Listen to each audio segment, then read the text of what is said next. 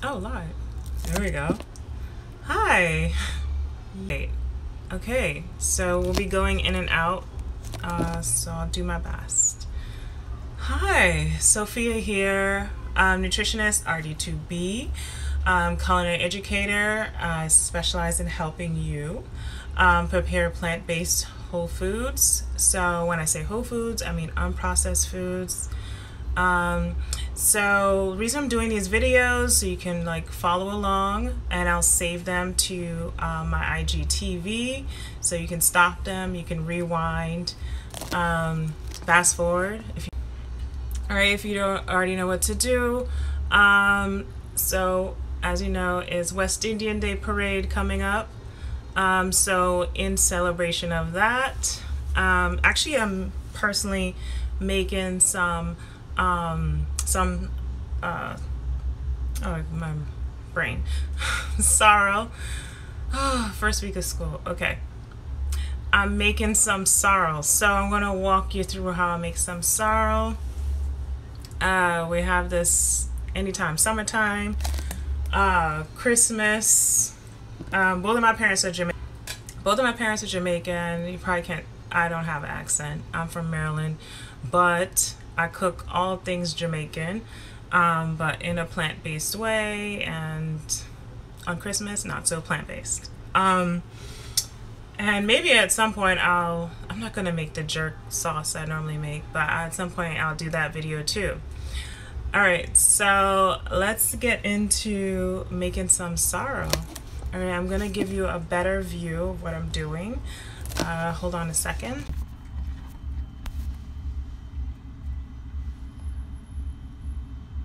I'm giving you a better view, but I don't. Okay, wait. Okay, here we go.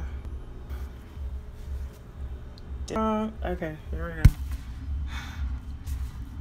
Alright, you can kind of see what I'm doing better here. Not like that. Alright, here we go. Alright, so again, we're making some sorrel. So let's just go through our ingredients. So first thing you want to do whenever you're making anything or any food, any dish, the easiest thing to do is get all your ingredients together first. Trust me, it's much easier. It seems like more time, but it's not. And that's called mise en place. Okay, so let's get to it. So first, the essential. I don't know if you can see that. Hey, let's do what the video girls do. Oh, there we go. So these are hibiscus flowers. These are dried hibiscus flowers. It's called sorrel. So I haven't found the organic version yet, but this is the dried sorrel from Jamaica. You want to just make sure you wash it. Anytime you get dried flowers, you also, oh, this is from PA. Not bad. From PA. But it's dried hibiscus flowers. So anytime you get dried flowers, you want to make sure you rinse it really well. So that's the essential in sorrel. Our next staple ingredient is our star anise here. Oh wait, let me see if I can get you a better view. So you see it in the grocery store. You're gonna find it in the dried. There it is. In the spice aisle. So in spice aisle, you find it like in a spice bottle. So you want to get your star anise, and you want to get your cloves. These are wet because I think I did use all of my cloves, so I have to get more. But you can see cloves are also in the spice aisle. Okay, so those are essentials for sorrel. And a little secret: not everybody adds cut up. This is allspice. So allspice can come ground. Also in the spice aisle, I have a bottle here. Still have more. What's happening? Oh, there we go. So you want to use allspice too. Again, it's not necessary, but I like to add a little bit because allspice is really strong. So what you do is you take your dried sorrel, you boil it.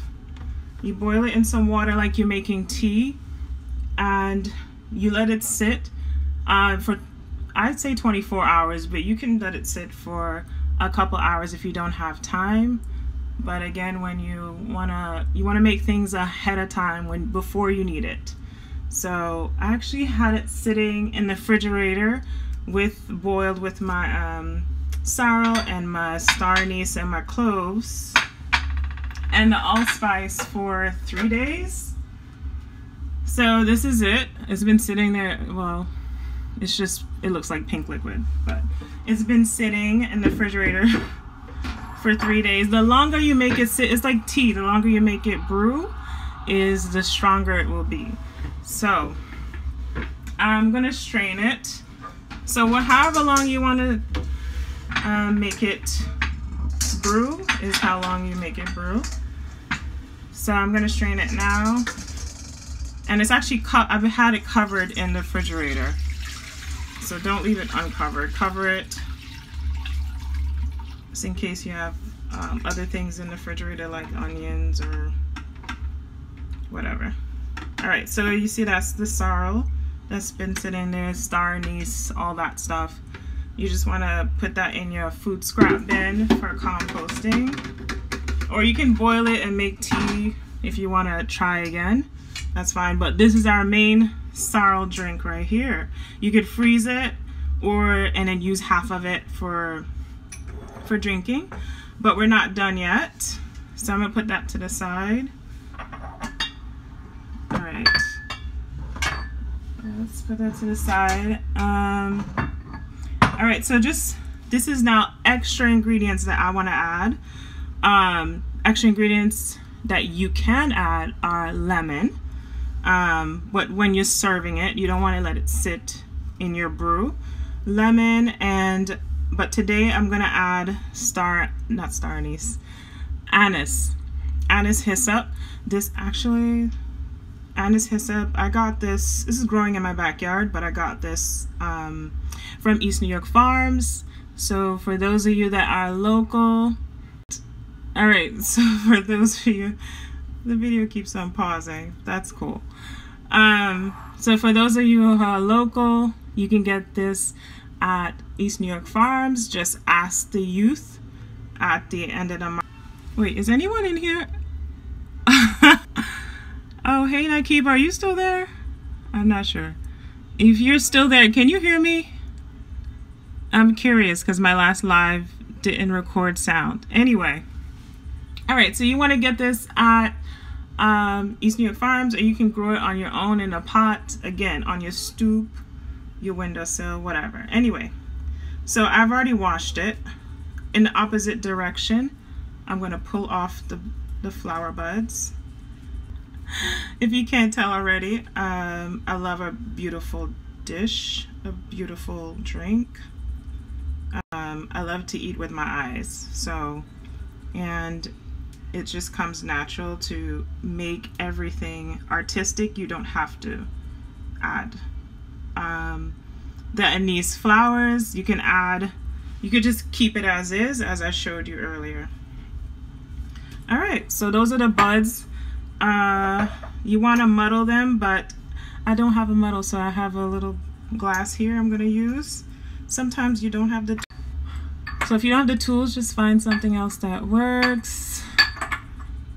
And I'm crushing, release the flavor,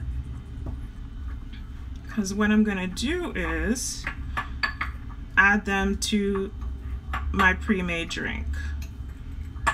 I don't want to add them, I definitely don't want to add them to my main sorrel container. I don't want them sitting in there. I mean, you can, but personally I want to see, I want to have a fresh pop of flavor. Can you see this? Here. All right, those are the anise hyssop blooms from this plant. And you can also use the leaves. I just didn't use the leaves this time, but you can use you could totally use the leaves. All right, so what I'm gonna do is I'm actually gonna just strain this now and get one of these. Now, this is totally, you can totally make this virgin or non-virgin. It's perfectly delicious with just a cup of ice and just the sorrel itself. So it's the main sorrel drink here. I'm gonna add it to my, so I'm reusing this old wine bottle as my bottle for my sorrel. So I'm just gonna go ahead and add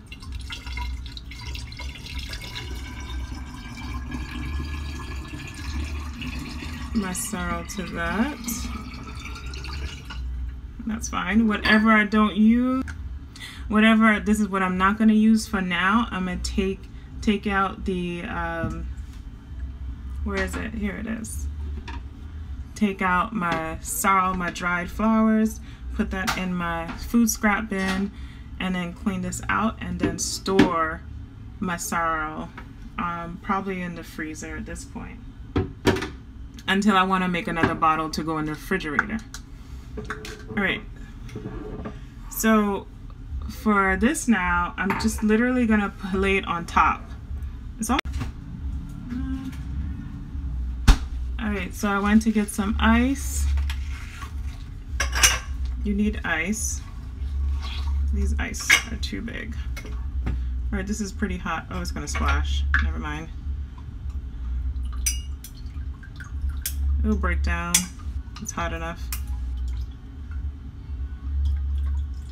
Alright. Oops. Oops, I'm making a mess. Let's pour that off.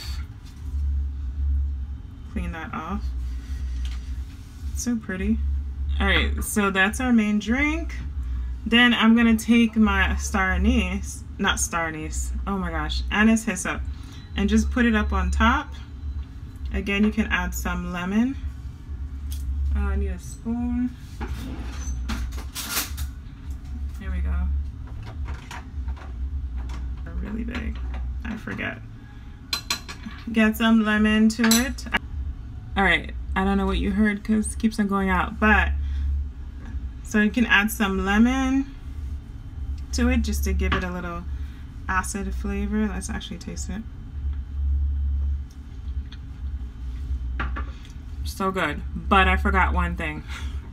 I forgot the sugar. Sugar is important. I know a lot of people are afraid of sugar, but don't be afraid of it. Everything in moderation. So I'm gonna add, let's start over. Actually, let's just add sugar here.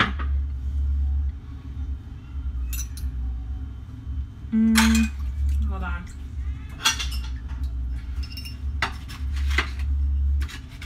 How much do I have? That looks like 6 cups of liquid, almost. So I'm gonna add my sugar through my funnel. Ideally, you would add your sugar here once it's in your bowl, then you would mix it. I'm actually gonna go ahead and do that too while this funnels through. Makes it easier. Again, this is a great drink on holidays like Labor Day. Well, any day really. And you can make this cold or hot. And just add sugar to your liking. You don't have to go crazy. You add lemon so that you can cut down on the sugar, adds more flavor. Actually, what I am gonna do, I know I said I wasn't gonna do this, but you can also just go ahead and add the leaves now and break them up, or you can muddle them. Muddle them meaning crush them with your actual pestle, or your small shot glass. So do that, store that later. All right, so back to the sugar. So you just add your sugar. That's good. in this case, I'm gonna mix it up. And that's pretty much it. And I'll probably add some sugar to this. And you can add a little piece of the leaf there. Ooh, this one's better. Let's watch it. A piece of star anise mint. Let me see if I can have lemon. I don't think I have lemon right now. And that's fine. Again, you can do this just as is with, and those who like alcohol, you add some Wray and Nephew rum. That's traditional Jamaican rum. But drink responsibly. I recommend just as much alcohol intake. You want to match with water a little bit more so you can stay hydrated. And enjoy. All right, enjoy the Labor Day. Be safe and see you soon. All right, bye.